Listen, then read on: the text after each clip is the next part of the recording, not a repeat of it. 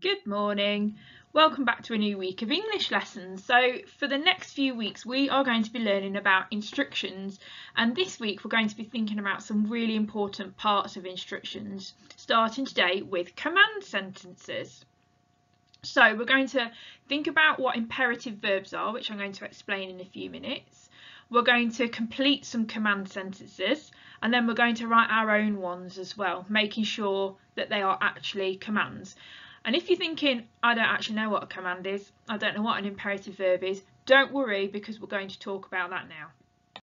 So, a command is a type of sentence. There are 4 different types of sentence, but we're just going to mention 2 now. So most of the time in our writing so far in year 2, we have used what are called statement sentences. And statement sentences, they describe things, or they say what's happening. You'll have used them all the time without even realising it. They just have a posh name. So some examples from our Super Tato work of statements would be Super Tato trapped evil P. And another one would be the supermarket was silent, but a toilet roll slid along the floor. They are both statement sentences. So we will use some of these in our instructions, but to be proper instructions, we are going to use commands, because instructions tell people what to do, so they need to be bossy. So this is your opportunity to be super bossy. So you're probably wondering, but Miss O'Dwyer, what is a command sentence? So I'm going to tell you. So a command sentence tells you what to do, and they can end in a full stop or an exclamation mark. It doesn't matter which, either of them. It probably depends on the sentence. So some examples that you might hear in school or during lockdown school are tuck your chair in. I say that a lot to my class. Mute your microphone, which Mrs. Lee and I have both said quite a lot. Quietly put your box on your chair. I know I say that every day at the end of the school day.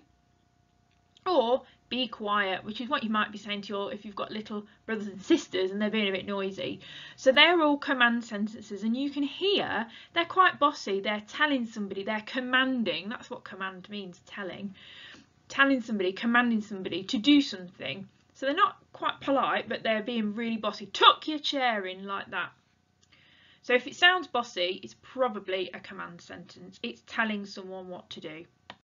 A really important part of a command sentence is the verb, and in a command sentence they're called an imperative verb, and again that just means bossy.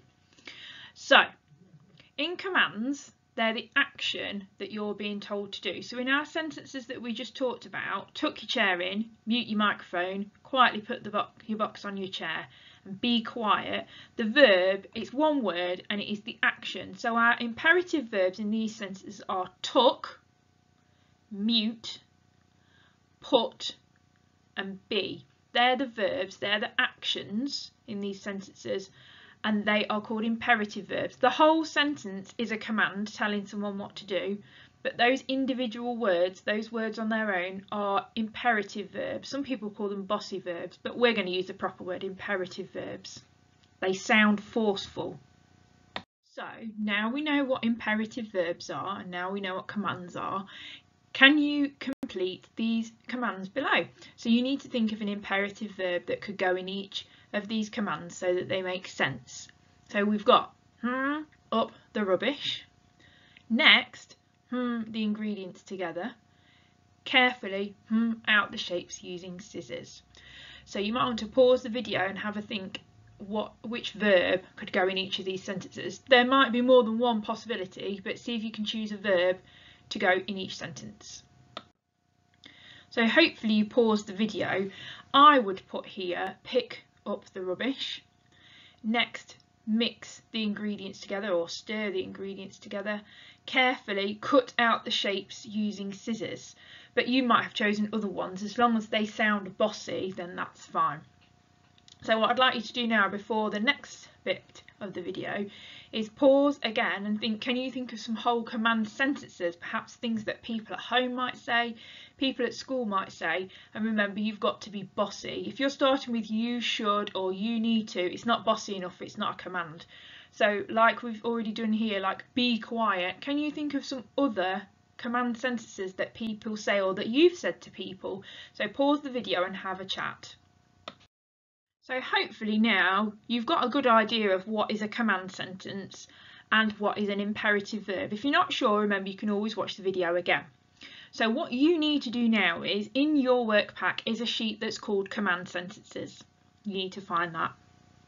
You need to read on the sheet, you will see there are some sentences that aren't quite finished.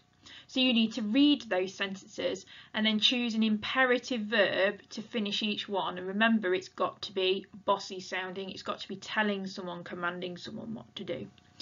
Once you've done that, and remember, you might not have the same answer as someone else. Could be more than one possibility. Once you've done that, it's then asking you to have a go at writing some of your own command sentences.